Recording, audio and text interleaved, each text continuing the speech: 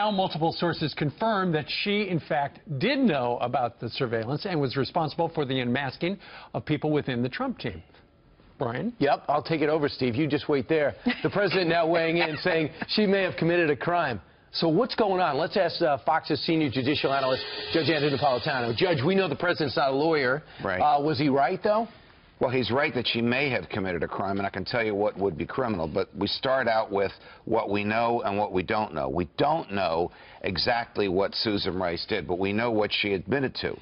She admitted to asking for the unmasking, that is the revelation of the names of the people caught up in NSA intercepts, people who were working at Trump Tower. She claims that the reason she asked for their names was to understand conversations involving national security. So, if the Russian ambassador is talking to somebody at Trump Tower and she gets the transcript of it, to which she's entitled because she works for the president and they're involved in national security, it won't have the name of the American to whom he's speaking. Right. Here's what the statute says. If it is necessary to get that name in order to understand the conversation, she can get it. That's called unmasking. She can do that. The president can do that if they keep it to themselves and if the conversation is truly about national security. If they cause that name to get out in the public, then they have exposed a top secret national state secret. That's the same crime that Hillary Clinton probably committed when she put top secret information on a non-secure email server. Well, on the other hand, if Susan Rice, and this is what the president is concerned about, and we don't know if she did this yet, I think an investigation will reveal whether or not she did, unmasked names and conversations that were not national security related. Like, let's just say, Paul Manafort and candidate Trump discussing on the telephone or even in person his speech at the Republican National Convention in Cleveland. If she got that and unmasked that, that's a felony. Well, that is the use of American intelligence for political purposes. There's a Republican congressman familiar with what some of the documents have said that it's like a private investigator file. Shows what the person is doing from morning until night.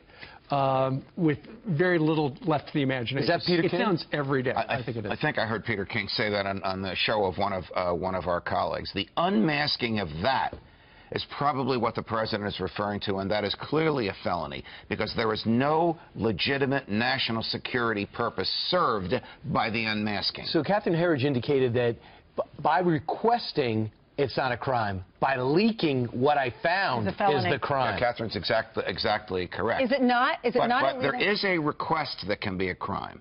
If she knows that the conversation is not about national security and she gets the unmasking, she's just going to say, crime. I thought it was about, I'm just checking to see if it is about national security. Well, the FBI will be able to confirm whether or not that I'm just checking is rational. Remember, she's not an investigator. She's not an FBI agent. She's not in the business of investigating what's going on. Is it not a crime to lie? Because 2 weeks ago she said, I didn't unmask. Then she comes out and says, I had to unmask because I needed to know the context of this investigation. It is a crime to lie if she's under oath or if she's testifying to Congress. Should she testify under oath? Because you've got Senator Cornyn who wants her to testify under oath and many other congressmen. You also have Rand Paul who says she should be subpoenaed. I'm smiling because do you want me to wear my judge hat or my defense counsel hat or my she's trying to undermine the Trump administration hat? Of course these congressional committees should call her to testify. If she's my client, I'm going to tell her not to say a peep because she's in jeopardy of being prosecuted for a felony. It's interesting because it sounds like it wasn't the first time the Obama team had surveilled